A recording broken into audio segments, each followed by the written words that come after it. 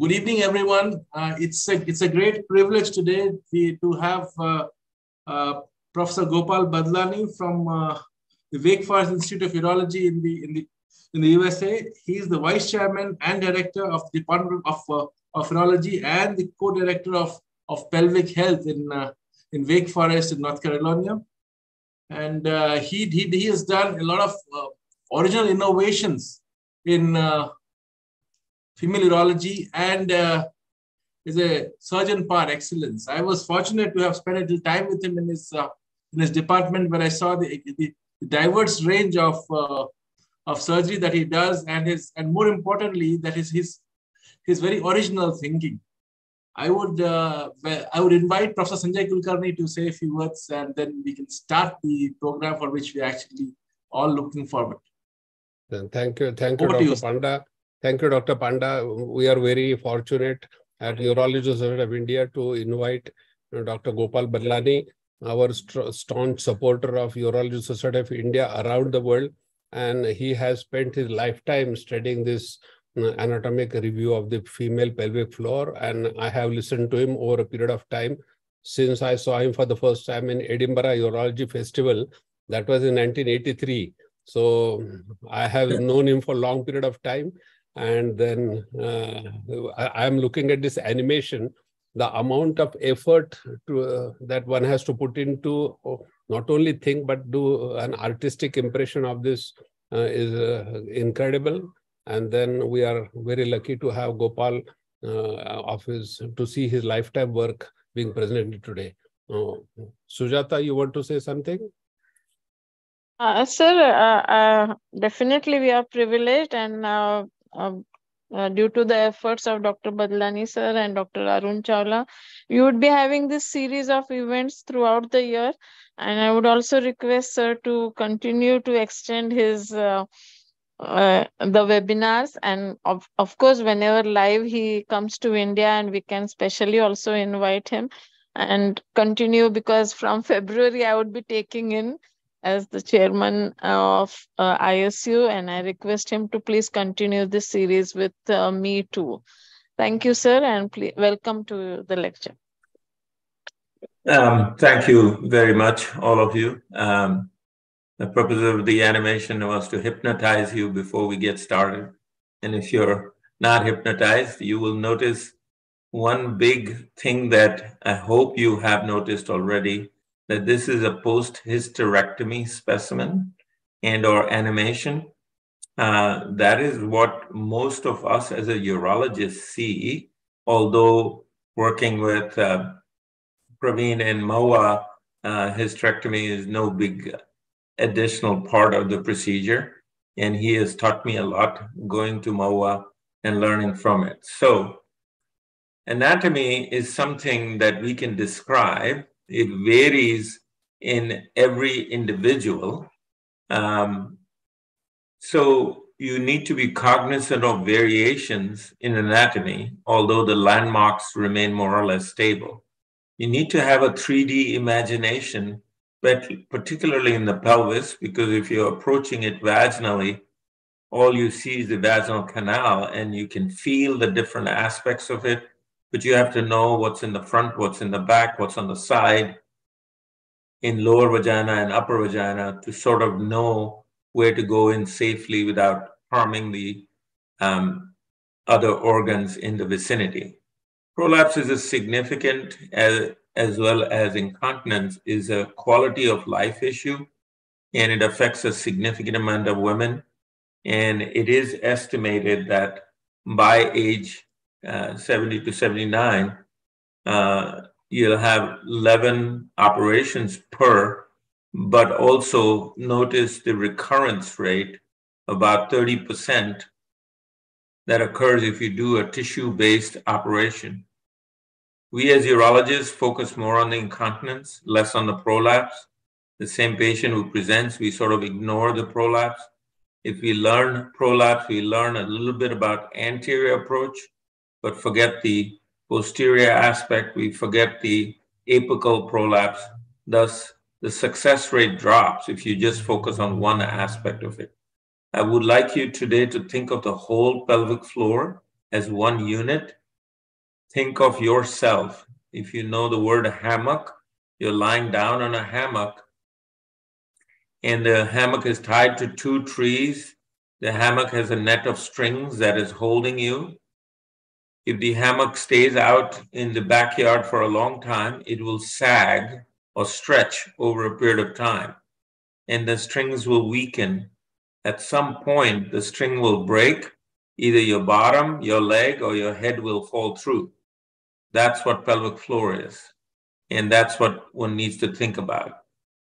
The basis of support is the bony structure. So you need to think about the pelvic inlet. We learned that from obstetrical point of view, but now you look from below upwards to understand the relationship of the pubic ramus, the coccyx, the ischial spine. As you'll see, these are the landmarks. You should be able to feel the ischial spine when you're doing the vaginal exam, sort of posteriorly and to the side. You should be able to feel it.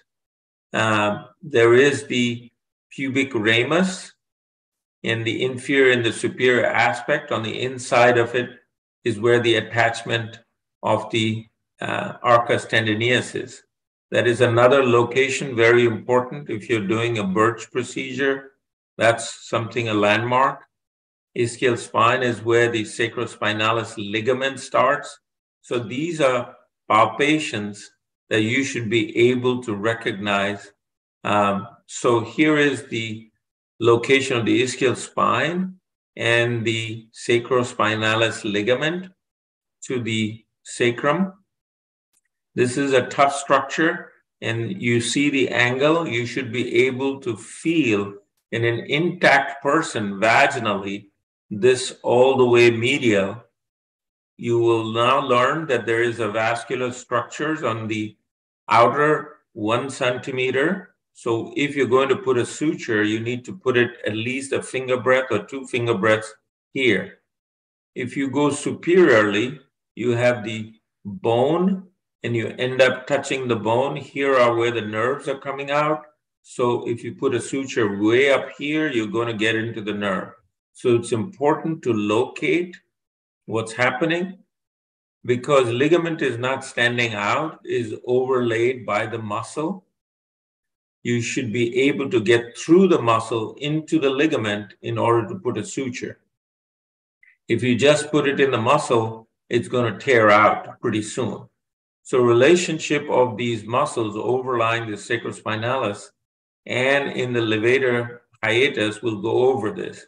You'll see a lot of repetition in different angles just to get you to orient and visualize from different aspects. Now, overlaid on the structures are nerves.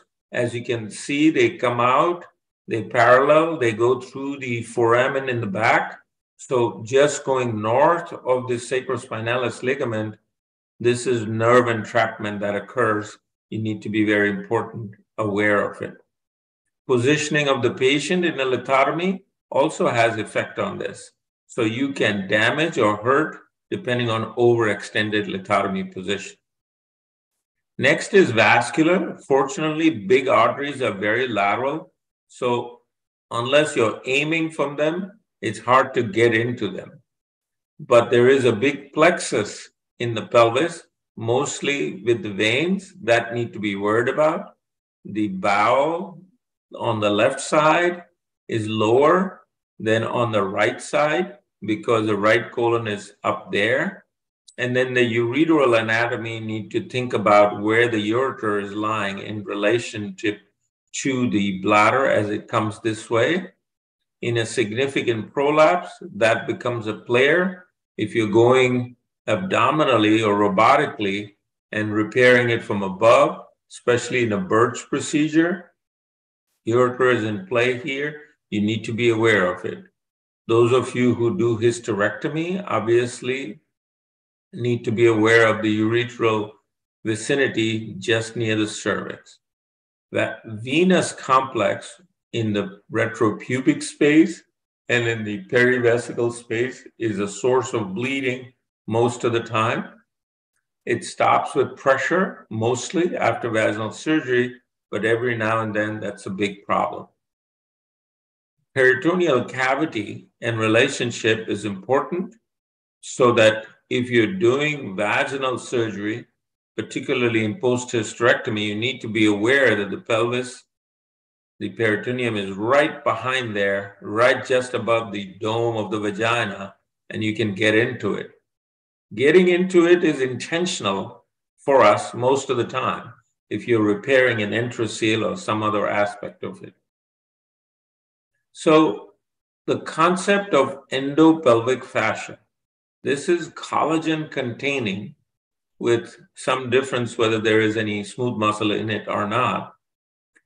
Think of it as a saran wrap, you know, that clear plastic wrap that you put around the luggage.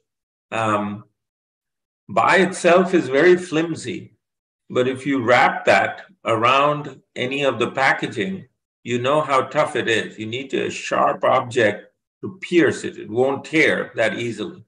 And that's how this endopelvic fascia is. There is a sandwich. There's an inner aspect of it and the outer aspect of it with a muscle layer in between. Laxity or tearing of the endopelvic fascia with collagen defect is what we worked on for many, many years to show that this collagen-containing endopelvic fascia is weaker in patients with stress incontinence and prolapse. So now you're looking, your vision is from below, vaginally. Bladder is upside down. Here's the urethral meatus. This is running behind the anterior vaginal wall, and the bladder is here. Depending on the degree of laxity of prolapse, there is more bladder below. There is the uterus behind at the apex, and then there are cardinal ligaments. At the top of the uterus is where there is the broad ligament. Here, most of our work, if you're doing just sling, is in this area, mid-urethral support. You're making an incision here, going next to. So this landmark is very important. There is a clear demarcation when you do a vaginal flap surgery. There is a compartment that is above the bladder neck and below the bladder neck. If your dissection ends up in this area, your sling or procedure will be difficult. You'll be in the wrong plane. You need to be going towards the shoulder of the patient in this direction to get into the retropubic space. If you're going to do the retropubic sling, you need to come, this would be about where the pubic ramus is. You need to be coming through into the obturator fossa here for a transobturator sling. If you're doing a single incision, you're just limiting yourself to this area. So the whole support is here. Why is mid-urethra important? Because that's where the mobility of the urethra is. The hammock that I showed you initially is supporting the urethra, not pulling it up. It's just sitting there. So when a person coughs, that is being supported. And if it's not supported, there's laxity. And you can see this on an examination where the urethra or the Q-tip will move more than 45 degrees when the person coughs. Cystocele repair is being done in this area. This is the fascia that is torn for the cystocele to drop or detached from the side. So there is the lateral cystocele where the attachment to the arcus tendineus is torn and the whole support is lax versus a tear in the middle which causes a midline cystocele. That is less common. The lateral cystocele is more common. So now this is a view, obviously this is a cadaver, and you're looking at the pubic bone here. The urethra is going this way, the bladder is here. On the side, you can see the pelvic floor and the endopelvic fascia. The vessels are quite lateral. This is where the obturator foramen, the obturator nerve is, etc. But your fixation or where you're coming through from below is somewhere here in this area. So it's safe away from the bladder, safe away from the urethra. There's no big structures here to perforate the endopelvic fascia. This is a conceptual diagram just to show you the midline, the pubic bone, how the bladder is sitting behind it, and the relationship of the rectum, the vagina, and the space you're going through is like in this area. A diagram to show you the attachment of the arcus tendineus. Your space that you're working in is in this space. You've made the vaginal incision, you've opened the vagina, and then you're entering this space, like so. That's how your dissection is going. Now, the concept of ligament is just condensation of the endopelvic fascia. You think of a fishing net. If you pull it, you get these lines of strain. And that's how those ligaments are formed. Condensation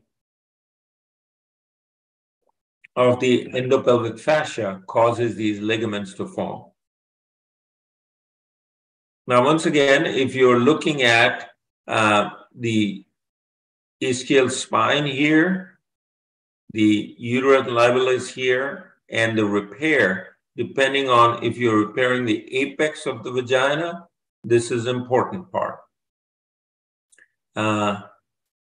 Is there a question from the audience? So this is bladder, where I'll be doing the anterior repair. And depending if I'm repairing the apex, then I'm repairing in this point, fixing it to the ligaments in the back. So targeted repair would be sling, mid-urethra, bladder support, apical support, and then in front of the rectum at the very bottom would be the perineal repair. All this is in this trapezoid, which is the levator muscles. So if you think of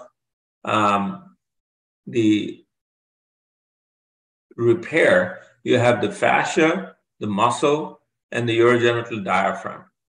This is a sort of a Netter's diagram to show you the length of the vagina, the bottom third, the upper third. This is where the apical support is. We'll show you in a minute the angle of the vagina is extremely important in terms of understanding. Now let's focus on the levator hiatus. This is a group of muscle, and these four names, you'll see it many times. They sort of fuse in the midline to form the levator plate. So individually, this is the pubovaginalis. This is the muscle more around the bladder. Then you have the puborectalis. This muscle goes around the rectum, like in a sling. Then you have pubococcygeus, which is the muscle attached to the coccyx. And then you have this muscle, which is the iliococcygeus. This is overlying the sacrospinalis muscle. So the first three form the pubovisceralis, which are supporting the three organs. And then you have the iliococcygeus. Together, they maintain a tone of the pelvic floor. Remember that concept of hammock? Everything is supported. This is like a trampoline. And this white line is the arcus tendineus. And there are attachments here to the here, right? So that is how the floor is suspended. The levator hiatus is this hiatus that you can see on an MRI, that if it's detached from the arcus tendineus on one side, you see a tear here that allows the detachment or lack of support in terms of the levator group. So that's, you can identify that on an MRI. This is a cadaver dissection to show you the levator hiatus. Now this can get very wide like this so that everything can fall through that part. So what you have is the three aspects, the urethra, the vagina, and the rectum going through this hiatus. And the angles are very important. So you have the concept of the M line, which is under surface of the pubic bone to the coccyx. That's showing you the support or the motion support. And here, what we call the genital hiatus from the pubic bone to the posterior fourchette of the vagina. So depending on the length of this, the hiatus is widened and the support can be lost. So you'll see the levator hiatus. This would be the genital hiatus. That means the opening into the hiatus. And then you have the M line. You see how both this hiatus is elongated and this support is lost, that it's coming down. That means the plate, which is supposed to support like this, is not supporting adequately. And these can be measured radiographically to show that the non-prolapse versus prolapse route is different and the motion in the M line is further. Visually, when you're examining the patient and you have them strain, you can see this coming down anteriorly or posteriorly. And so we talked a little bit earlier about the arcus tendineus. That is the point of attachment. And when we put sutures to support, we try and tighten this here with the Birch procedure. And with the sling procedure, the slings are coming from here to here. And what you are looking at is the levator plate, which is here, supporting the top of the vagina. It's very, very important to understand that the levator plate, the vaginal angle, you can see is like a banana. That means the upper part of the vagina sits on this levator plate. And when there is an abdominal strain, the plate stays and the pressure collapses the vagina. If the angle is lost or the support is not good, it just prolapses below. That's what happens. So levator plane or angle of the levator is in reference to this. You can see this angle normally is parallel to that. And you see what happens when the levator plate is lost. This angle is very widened. The whole plate is coming down and you get the posterior laxity. And this happens because our colleagues who do hysterectomy don't make an attempt to repair the top of the vagina. They just take the uterus out. Now the angle is like this. And so post-hysterectomy prolapse, not only does the apex come down, it pulls the bladder down with it. When it pulls the bladder, the urethra angulates. The ureters are coming all the way down here. So all the altered anatomy happens in this prolapse. Now, we'll go over the stages of prolapse in a minute, but that's what you got to recognize. So in terms of the function, you need to look at, in terms of the levator plate, and the other fixed point is called the perineal body. Now, perineal body, of course, is very relevant in males as well as in females, but the perineal body is right in front of the rectum, right over here, which divides the anterior compartment to the posterior compartment. But that is the fixation point for these muscles or this center. And the perineal body is not fixed well, then you have a problem in terms of things. So you see where the perineal body is in relation to the rectum. And in a male, when you're doing bulbar surgery, and Sanjay would be an expert on that, is where we release the muscle. The bulbocavernosus muscle is attached to the perineal body. You are well familiar with the male. That's where you detach the urethra if you're doing a male sling to move the urethra up, or that's your fixed point in terms of the anatomy. And the rectum is behind, and you repair the rectal muscle in front. So this relationship, where you are in space, is an important one to know. And the transverse perineal muscle is what we bring together in terms of the perineal body repair. So another visual, basically to show you the different relationships of the muscle. The coccyx here, when you put your finger in the vagina, you're feeling through the rectum and all the coccyx here, the ischial spine, pubic ramus along with the muscle, and going further is the urethral meatus. The other aspect, which is not so much anatomical, but it's functional, is to look at the thickness of the urethra and the coaptation. So you can see the urethra that is scarred completely. The urethra doesn't come together, and in injecting Bulkamid or today, or collagen before, is where we inject to bring the walls of the urethra together. So anatomical theory is what happens. Does the organ fall out, or what happens to it in terms of the support? So Delancey, who is a very famous gynecological anatomist, basically has talked about the mechanism of prolapse as falling inside out. It's intra-abdominal pressure, the chronic coughing, and the weakness in the endopelvic fascia and the support that causes pelvic prolapse. So you have forces from above. As long as this plate is intact, the pressure is absorbed by the plate. If this is detached here, then when you force, this descends, causing loss of pressure in the urethra and support loss. So all our repairs are to simulate this support around the urethra, but not obstruct it. You're supposed to just lay it there so that when the urethra needs it, it descends into that support, not tighten it.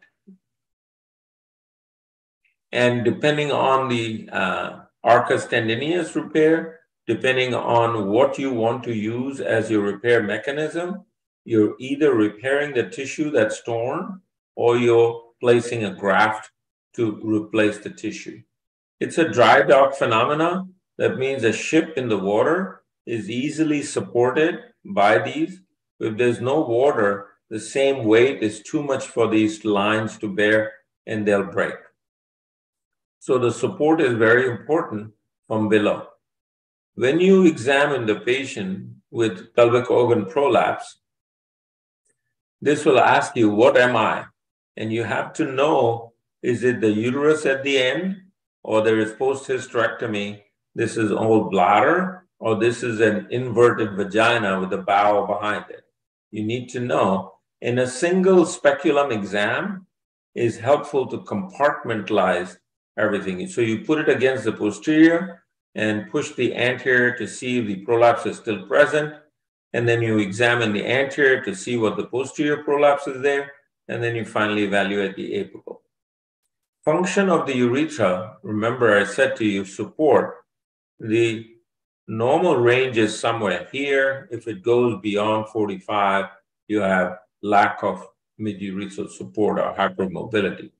The bladder can drop here and in its support. There are various classifications. Baden-Walker perhaps is more famous. It is the leading prolapse, whether it's the bladder, the uterus, etc., that determines the degree of prolapse, whether it's inside the vagina or outside the vagina. Grade 2 is inside the vagina. Hymen, or where the hymen was, is the borderline. Prolapse up to that point is grade 2. Prolapse outside that point is 3 or 4, depending on how much it has come out. So Baden-Walker is what we currently use. But what's important for you to learn is something called the POPQ. Pelvic organ prolapse quantifying is you have 3 axes. So vaginally, you're looking at the front axis, and you have 2 points of reference. AA, where is the mid-urethra, BA, where there is the base of the bladder. There is the posterior wall, and you have AP, that's the rectocele, and BP, where there is enteroceal occurring, right? And then you have C, which is the top of the vagina, and D is the posterior fornix, which is the deepest portion of the vaginal wall. So genital hiatus is from the opening from front to the back of the vagina, basically, to see that height. The space between the back of the vagina and the rectum is what is lost when the genital hiatus is bigger. It seems complex. All you have to remember is one reference point, AA. If you remember that, everything is in relation to that, right? So mid-urethra rarely descends in down there. It may move, causing hypermobility. So if I remember, this is supposed to be -3 centimeters inside the vaginal cavity. Everything else is in relation to that. So the bladder has come down to here, here, or here. So if his bladder is down, which is normally supposed to be -6, is 5, 4, 3, 2, 1, or 0. 0 is at the hymen. The apex, this has come down to this level here. So everything I relate to, either you can use your finger as knowing the length of your finger, what it is, or use a scale to be able to measure what's the prolapse. And we have a template which has all these 7 marker points, and you need to fill out those numbers preoperatively, after repair, and in the future. That's how the POPQ exam works. You have exact numbers. This way, there's no subjective grade 2 or 3. And this is something that you need to visually think about, and each time write those measurements in your exam. That gives a very objective follow-up point. So now I'm ready to talk to you or answer any questions, clear any. So just go through lifestyle, basically, what you do and how important everything is. You go in a whole circle. At the end, you're back to being wet again. So that ends the first presentation. I'm open to questions if you wish to go over it.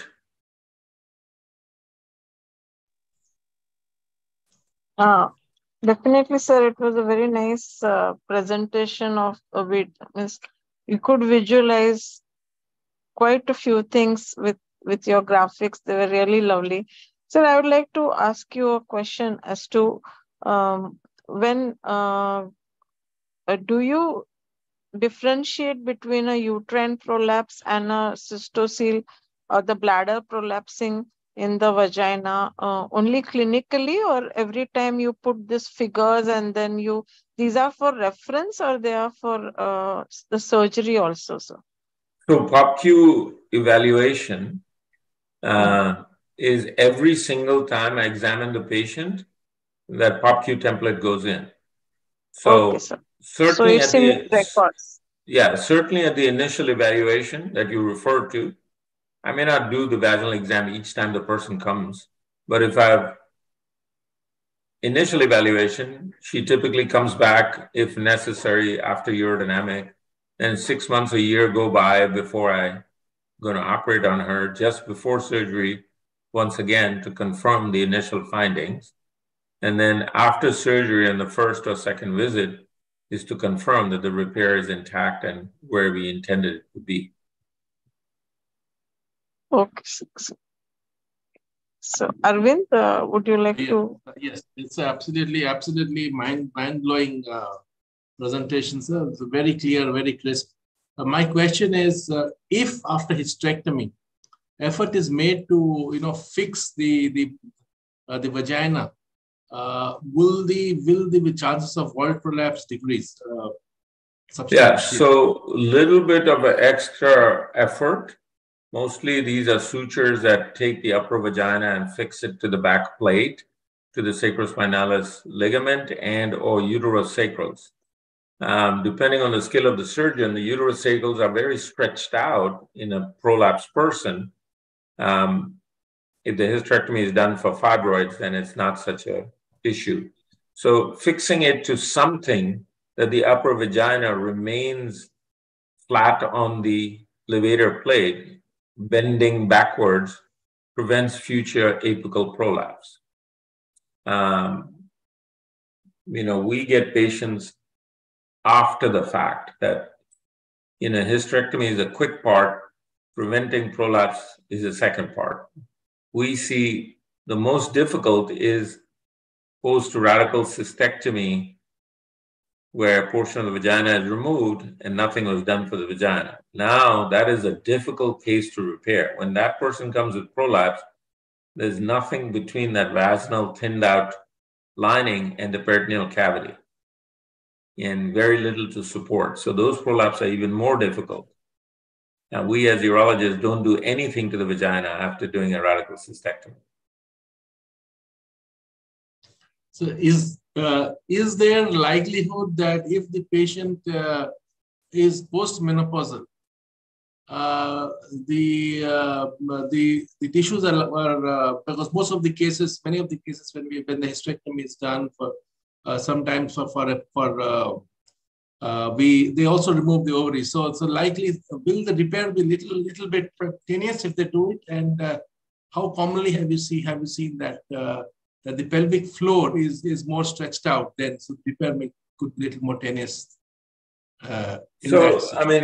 Certainly menopause has a role in the vaginal wall and the urethral mucosal height.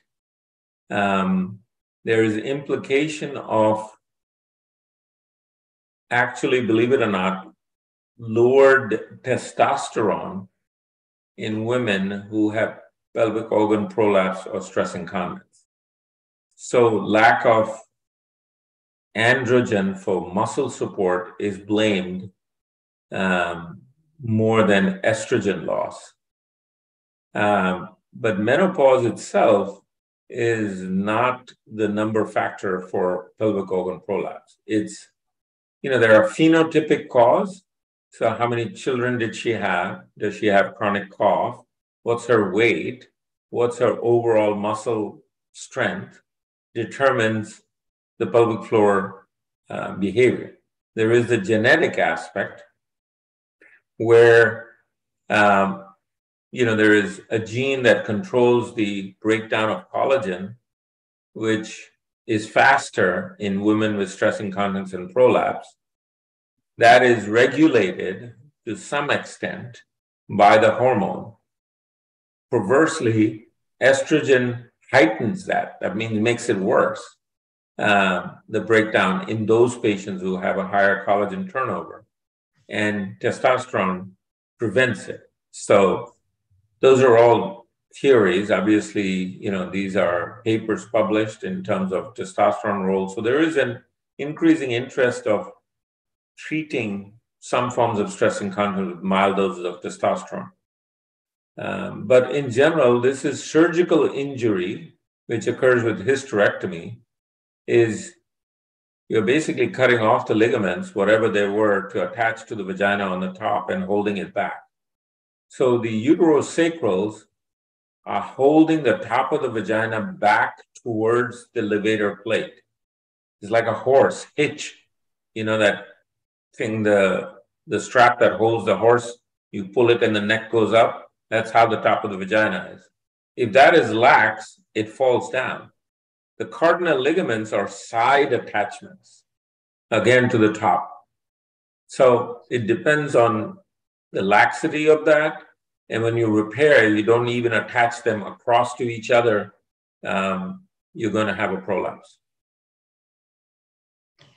So Gopal, you showed some beautiful photographs of MRI scan of the pelvis. And how frequently do you use it for clinical indications? Pelvic floor MRI. We used to do it for a while routinely when it was a fad, maybe 10, 15 years ago. Stopped doing that routinely. Now, in a case where there's recurrent prolapse and or intraceal, which is a big part of the prolapse, there I want to see the relationship of how that enteroceal is coming. Is it coming from like top of the vagina, or it's dissecting its plane in front of the rectum and coming? That's a different repair for both. So that's one situation. Whereas bladder, we assess much better with the video urodynamics, so don't need that. Yeah. Sir, I had one question that usually in this orthopedic surgeries, whenever there is a tear in the ligament or in the, they put a collagen sheet on top of it in addition to the suturing, and then they have these studs which are pretty expensive, 5 lakhs and 8 lakhs, and then they do this repair. While we as urologists, we don't use this, sir, or they use it in the US? No, it was, again, tested. There was one investigator who would put the material and go into the retropubic space laparoscopically or robotically if you want. That time it was laparoscope. You just put this sheath, whatever material you wanted, and they are called origin tackers. They are like corkscrews.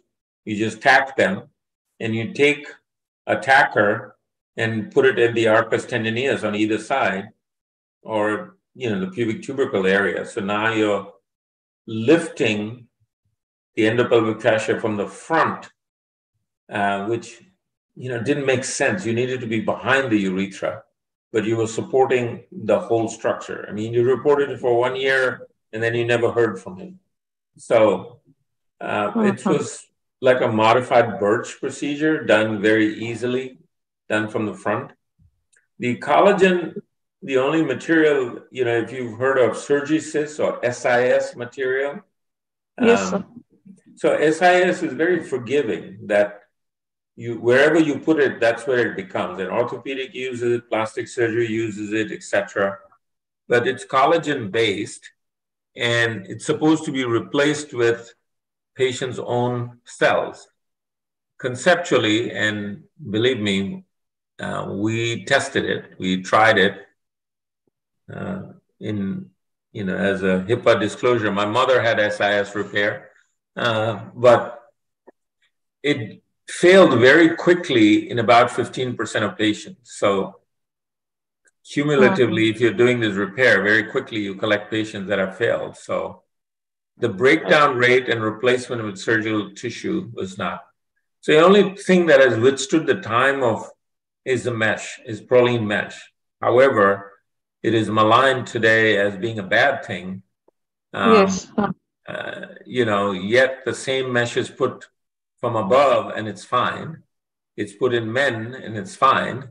It's only maligned if you put it vaginally. You can put it for a sling, it's okay. But the moment you mention it for prolapse, it suddenly becomes a bad thing. My personal belief is a lot of technical reasons why vaginal mesh fails. People do dissection differently. If you're used to doing tissue-based repair, then your flap in the vagina is very thin. If you're going to do a mesh-based repair, then your flap needs to be different. So I've believed and done mesh repair for so many years, but today, with every patient, I have to spend a half an hour to make sure she understands why we're doing it. Scientifically, it can prove that it is needed and it's done, but can't fight the industry. Correct. It's the people who are against the industry, rather. Right. Sir, there was a question in the chat box that whether the measurements of this POP for prolapse are different in different races.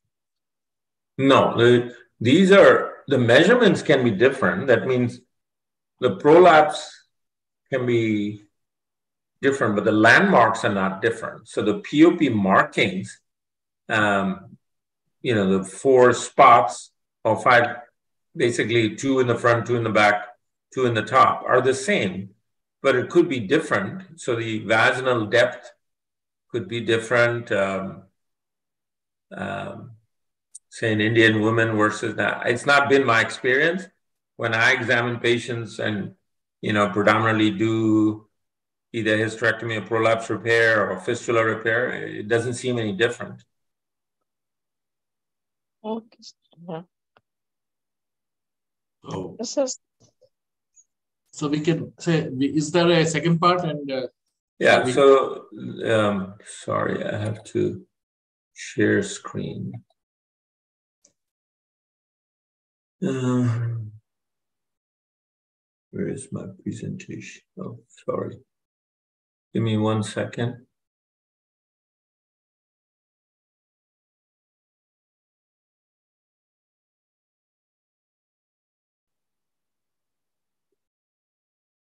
I had it open, but now it's...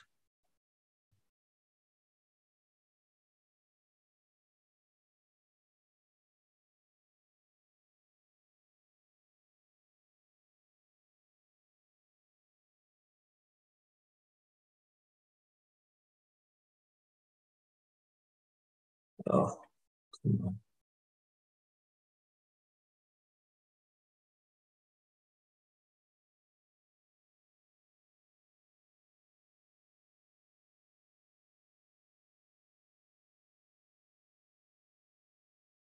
Can you hear me still? Yeah, Yes. we can hear. Yeah, we can. We can hear very clearly. Okay. So,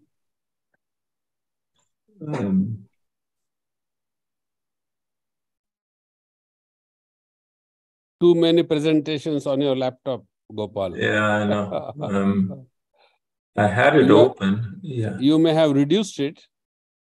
Yeah. Okay, now can you see it? Yeah. Yes, very clearly. Okay.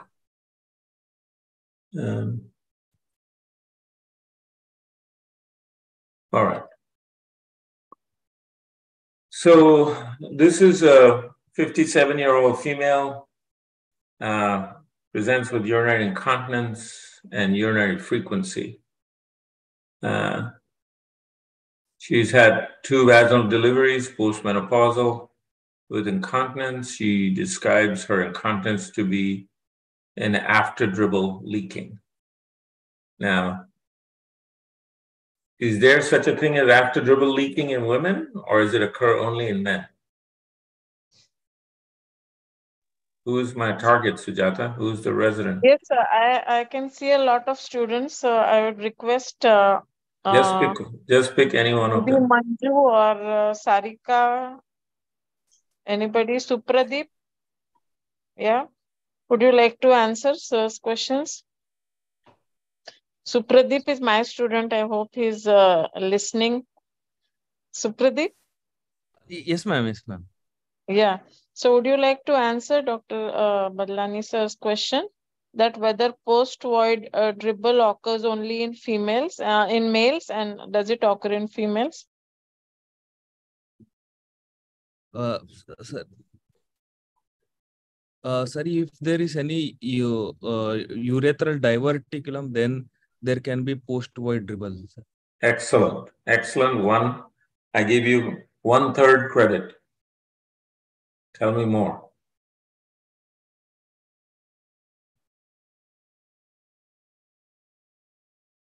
So, like, does overflow incontinence occur in females? Does the bladder, which is over distended, overflow like that? Does it happen? That would be different. It can present as stress incontinence or unaware leaking or continuous leaking. So,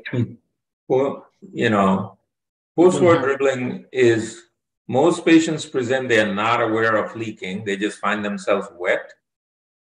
And it occurs in 3 separate settings. One is young girls where they have labial adhesions. Urine hits the labia, goes into the vagina, they dribble after. It occurs in women who, as you know, many women tend not to sit on a public toilet, and they sort of hover over a public toilet, and the clothes are not all the way down, so the thighs are together, urine goes into the vagina and dribbles out after. It occurs post-sling procedures Or if you're straining a lot to urinate, some urine will go into the vagina and it will come out after they pull up their clothes. So they typically describe, I finish urinating, I get up, and then I have a leaking. So and they need to be taught how to urinate and how to empty the vagina to avoid dribbling. So if you don't question that properly, you may walk away with the impression that this lady has incontinence, does she have urge or stress incontinence, and the testing may or may not show that. Then she wears 2 to 3 pads a day, moist when they change. So there are 2 important informations here. If you ask the lady, how many pads a day do you wear? She tells you 3, and the other lady tells you 1. Which one is leaking more?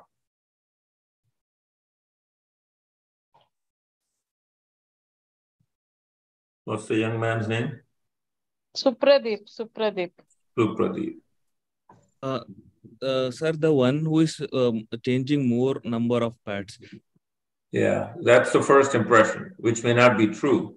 So you have a lady that even with 2 drops of urine in her pad, she changes it, whereas the other one lets the pad soak before she changes it. So not only is the number important, you got to ask the question if it's just damp, wet, or soaked. Those are 3 different quantification of urine loss. Otherwise, you walk away with the wrong impression how much urine she's losing by the number of pads alone. Okay, so it's important to do that follow-up question. So now she has symptoms of incomplete emptying, for which she double voids. How is that relevant in a woman? If she gives you that history, Supradeep, you can pick a colleague's name, your choice, and you can tag, what is that lifeline and Kaun Banega Crorepati, you transfer to someone else. Yeah, sir, you can answer first. Yeah. Like incomplete emptying might be because of significant postward residual urine. Okay. Yeah, but in OPD, when do we advise double voiding? Do you remember?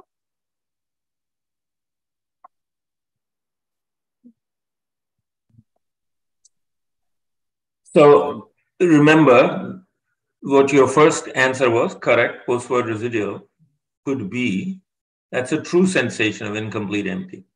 Sometimes it is a feeling rather than actual fact. And these patients will empty the bladder a lot by pushing. And at the end of it, they still have the sensation, another drop is going to make me feel better. So I keep pushing to get rid of the last drop. Happens more when they start to urinate with a very small amount of urine in the bladder.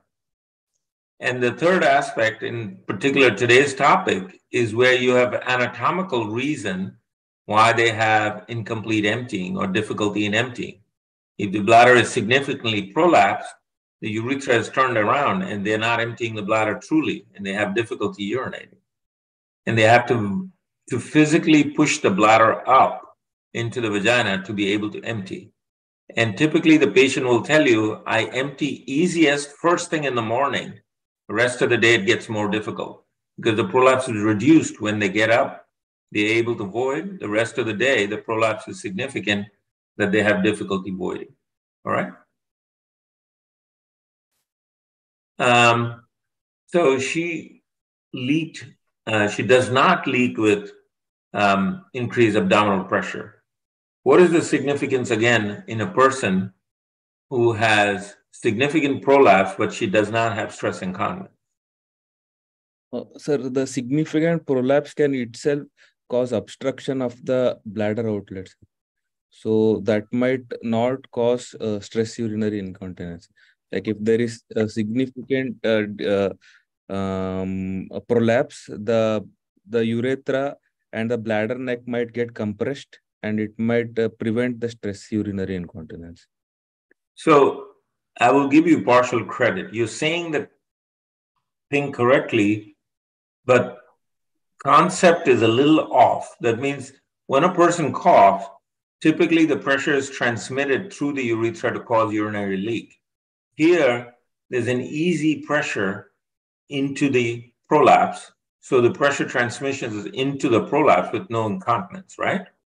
It's similar to a bladder diverticulum, where the bladder is contracting, all the urine is going into the diverticulum, it's not coming out of the urethra. Correct? Yes, sir.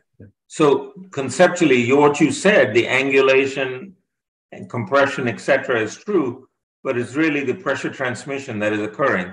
So if you repair the prolapse, what will happen?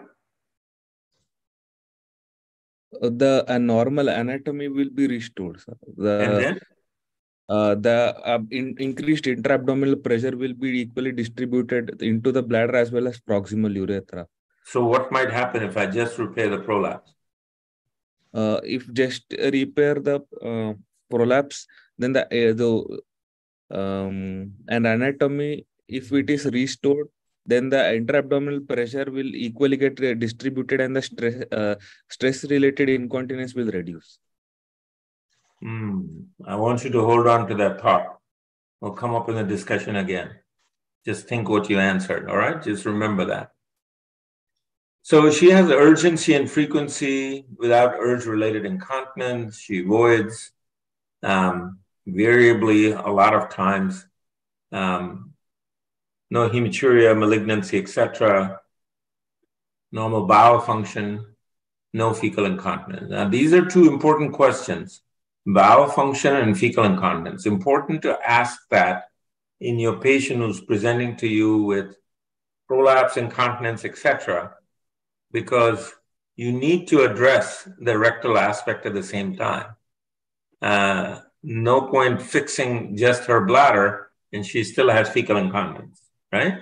So important to know that. Past medical history, significant. Here she's divorced. Why is this highlighted? Why did I highlight? You even ask that question in patients when they come to see you.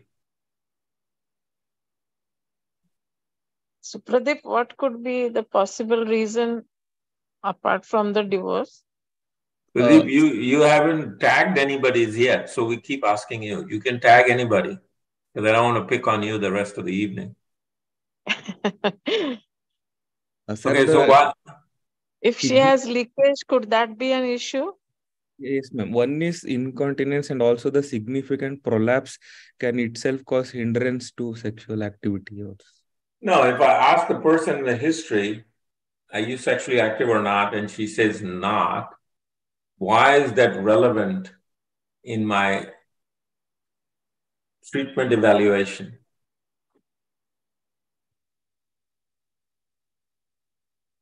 So, you know, in choosing many different prolapse repairs, the easiest repair is to close the vagina. It's a procedure called colpoclysis. It's very less invasive, and the person is older, not sexually active.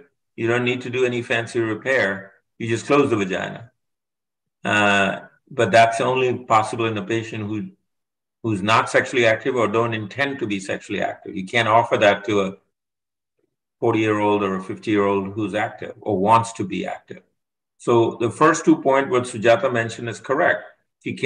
She's not sexually active because she's leaking and she has a prolapse, but she intends to be active after repair. That's a different versus saying, I'm not going to be active. So that's the relevance in the history. Yeah. So even Glasgow's colpoclysis was used to treat vesico-vaginal fistulas also, no? So in the past. Well, there's Glasgow which could not be repaired. Right, that shortens the vagina, but doesn't close the vagina. That's just quick repair for the fistula that brings the anterior front, but it doesn't. They're typically at the apex, and you do 2 circumferential incision and you bring the vagina together, but it shortens the vagina, it doesn't close it. Okay. All right, so here we have this may not be relevant in India, but for us, it's very relevant how heavy the patient is, okay? So again, you see a picture of her prolapse and hypermobility. There's no urethral diverticulum, so the postward dribble is not due to that.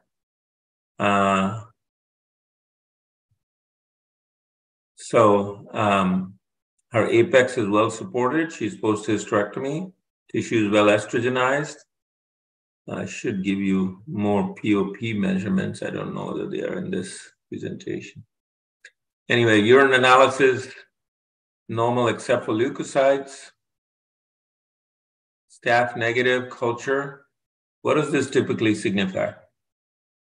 Sir, it might be because of contamination, sir. Improper. Sir.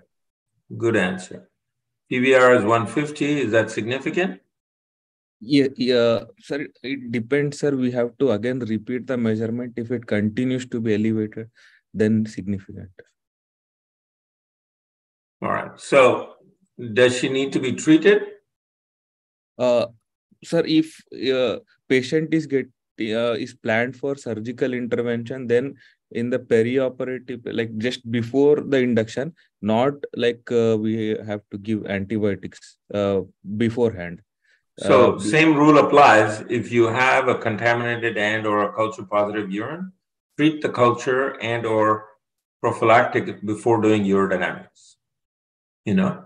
So, yes. So now she's avoiding diarrhea. So the top half is urination. Unfortunately, she hasn't measured the volume which she's voiding. Typically, most of our patients will give us a few measurements of their urine output, but she doesn't leak with physical exertion. And she had one leaking episode that she described, but mostly you see variable frequency every hour, several hours in between.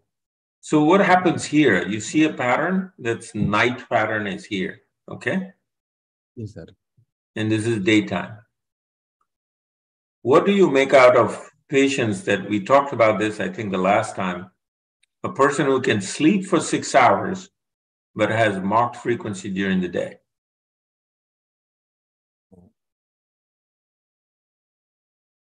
So the first thing we do is to rule out that there is no significant fluid intake during the day accounting for this frequency. So it doesn't appear to be. She's only breakfast, lunch, dinner. That's what she's doing. Some drinking before going to bed. The other is sensation is different during the day. The prolapse sometimes gives you that feeling as if you had to pee and you end up urinating and you're not emptying. Whereas lying down, that prolapse is not a bother. The bladder capacity may be normal. So let's find out what's happening. Are you able to see the tracing? So yes, for sir. the orientation, this is bladder, this is rectum, this is net detrusor pressure, this is EMG, this is volume infused, and the flow is here, and the volume voided is here. Okay? Yes, sir. So first half of the filling curve, anything abnormal? Sir, there is no overactivity initially. So it's better to say it's a normal filling curve, correct? Yes. And the compliance is normal. Yes, correct? Sir. Okay, Yes, sir. here is the video image at the same time. You see this? Yes. Bladder tracer is there, sir, and lower down there is collection of the urine. And what is that? Sir, it might be divertical. We saw the clinical picture, no? We saw the clinical picture. What would that be then? Exam दिखाया तो भी उसको diverticulum बोल रहा है? Supradeep, दिखाया ना prolapse है. Urine in the prolapsed part. What? Say the word. Sir? What is the prolapsed bladder called? Cystoceles. It's better if you say that in the beginning, right? It would save 5 questions. Yes, sir. Right. Okay. Now, the second half of the filling curve. What's happening here? Sir, in the terminal part, there is some overactivity there. Okay. Overactivity.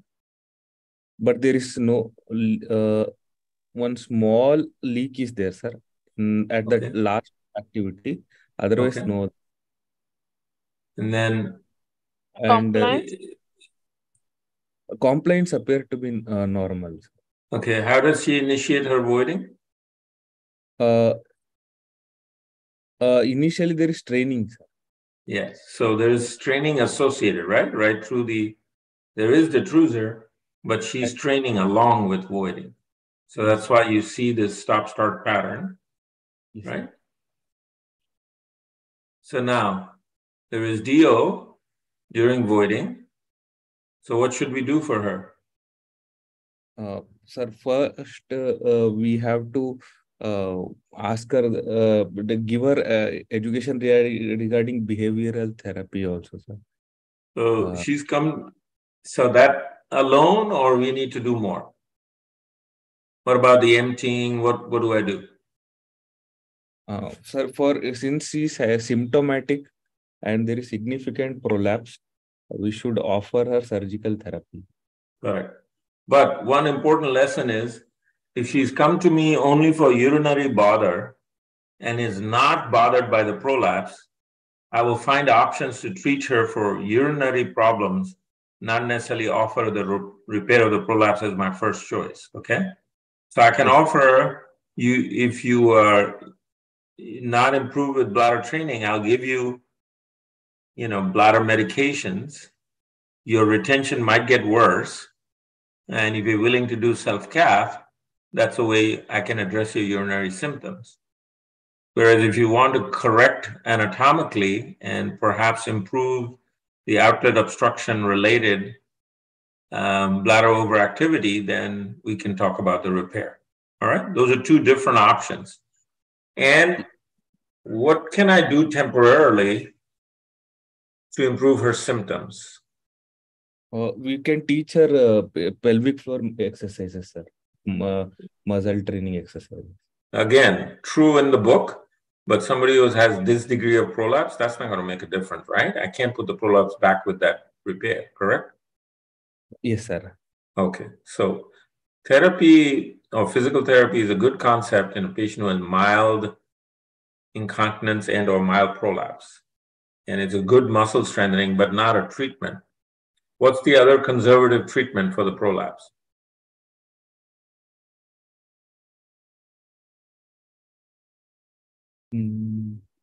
Sir, Amita Jain has answered as pessary. Amita, please, Correct. if you would like to speak, you can go ahead. Amita ji, talk to me. Yes, sir. So pessary can be done because it will correct the cystocele part. And sometimes it has been seen that even once you are correcting the cystocele, there could be decrease in the urgency and component as well. And we can actually give the medication as well, because the fear of high PVR with prolapse won't be there if their pessary is there. All excellent point. What is the other benefit of using the pessary in this lady?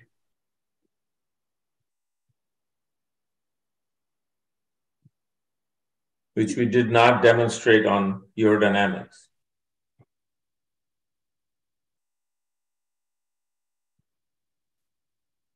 By wearing the pessary, her stress incontinence may be unmasked, correct? That means urgency frequency disappears, emptying is better, and now she's having stress incontinence. Yes, sometimes once there is associated distress incontinence, and because of the urethral kinking, it's masked. And but the urgency component could be because of that, because urine can come because of the urethral incompetence inside the urethra during activity, like it's seen in her voiding diary. During daytime, during activity, once the urine is there in proximal urethra, it can actually stimulate bladder contraction. So sometimes that could also be the thing, and it will be unmasked on wearing pessary. Okay, you said a lot of good things, but you mixed up a few things. So I want to sort of clarify what I heard as your answer. Okay, so one aspect of wearing the pessary is you're correcting anatomical change. So the angulation of the urethra is corrected. Her emptying could be better, and her urgency and frequency that's related to increased PVR and bladder overactivity due to obstruction is corrected, right? Now, the urgency that she currently has during the day, that concept of urine entering the urethra, which is change of position, does not hold true in patients with obstructive prolapse. It holds true of patients who have incompetent bladder neck and they change position where the urine enters the urethra, right? So your reasoning or rationale for getting urgency better is correct if you say the obstruction is corrected or the prolapse is corrected. What I was trying to ask you is, by correcting that, now I've made her urethra straight, and if she has stress incontinence, it helps me to plan her surgery. And that is what we didn't do in her urodynamics. What's the deficient part? You should correct the prolapse by reducing the prolapse and testing for stress incontinence during urodynamic testing to what we call occult SUI. But by wearing the pessary, I would unmask that. Is that clear? Yes. Okay. All right. So if we embark, she agrees to having surgery. What are her options? Shall we do a mesh augmented vaginal repair or tissue-based repair, or should we repair abdominally?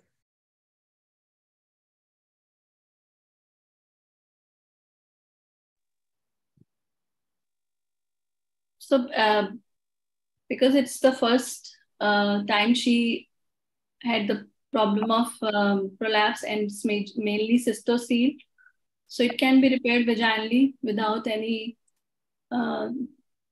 synthetic mesh, provided that there is no occult stress incontinence. If it is there, then we can counsel patient. Either it can be do as a step procedure after correcting the cystocele.